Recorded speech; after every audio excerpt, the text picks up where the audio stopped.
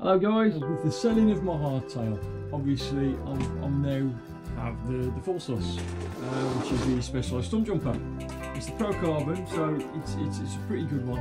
But I've never been happy with these wheels. So considering now I've only got one bike and I'm selling the hardtail, so it's going to free up a bit of equity there. I'm going to upgrade this bike and I'm going to start with the wheels. I'm going to show you what I've got.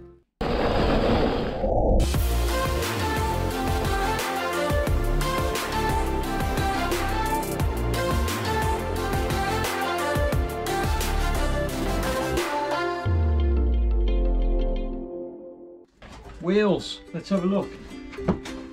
So I scoured through the internet looking at what kind of wheel that I want. Now I like high engagement hub, so I've had the Bontrager Rapid Drive 180th engagement. It's one of my favourite wheels of all time.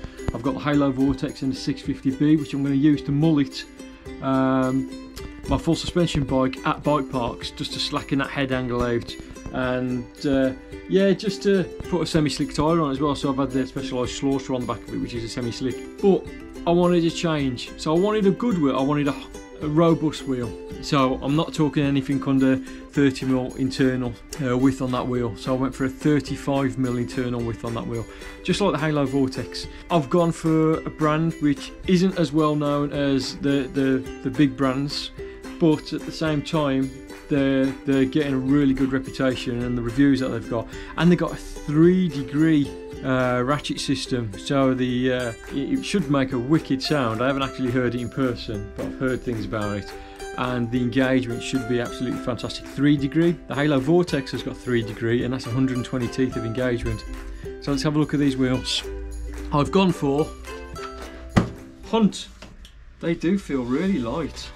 What I like about it, they're quite flat as well, so it'll reduce the pinch flats. And I believe they come with spare spokes and valves, tubeless valves, which is brilliant. I'm going to take the front wheel off, I'm going to take the tyre off, I'm going to take the rotor off, and then I'm going to weigh both the wheels.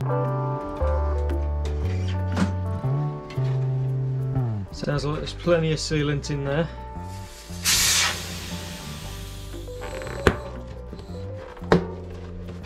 Specialised tyres are quite good.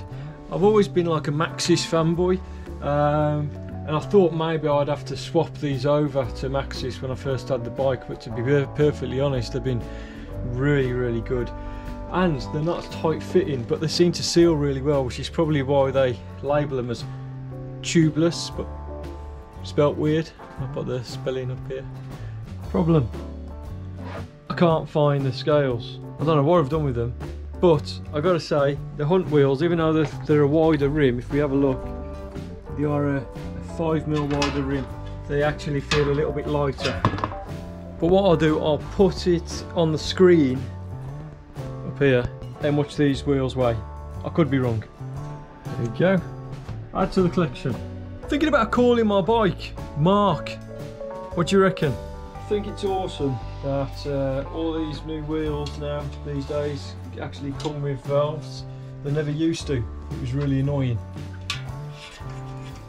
And rim tape already on there. I think now manufacturers are just kind of like, yeah, you get a good set of wheels, obviously they're going to be tubeless. You're not, I think tubes are dead now, aren't they? What do you think? These are really quite loose fitting on the rim, these tyres, so might have a bit of trouble blowing them up, but we'll see. Maybe not. Put the valve in. See if it's sealed. Needs a little bit, that's no problem. Generally when I'm seating tubeless, I'll pump it up to 40 psi anyway, and leave it there for the night, and then I'll just see basically if it loses any air in the morning. We're just looking for there's a little bead which goes all the way around. We're just looking for that basically. Just making sure none of the bead is actually tucked in, which it isn't, which is brilliant. Actually feels really light.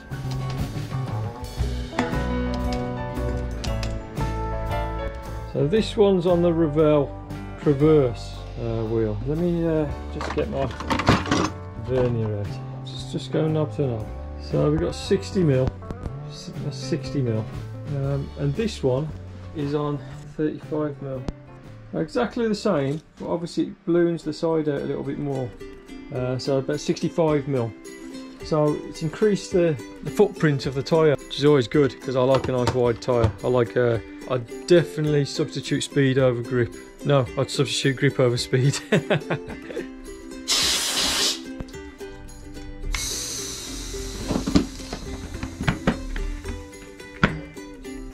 Beads on that side, beads on that side. Cool.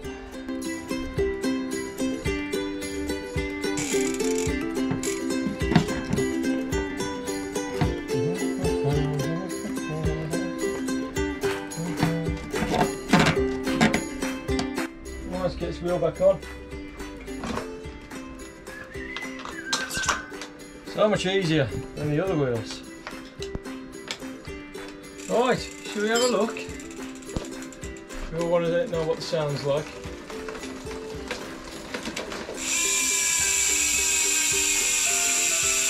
But it's not over, because we've got some more upgrading to do. I'm not going to tell you what it is yet. You'll have to wait till the next video. So I'll see you later. If you like the video, like and subscribe, same thing. See you next Monday.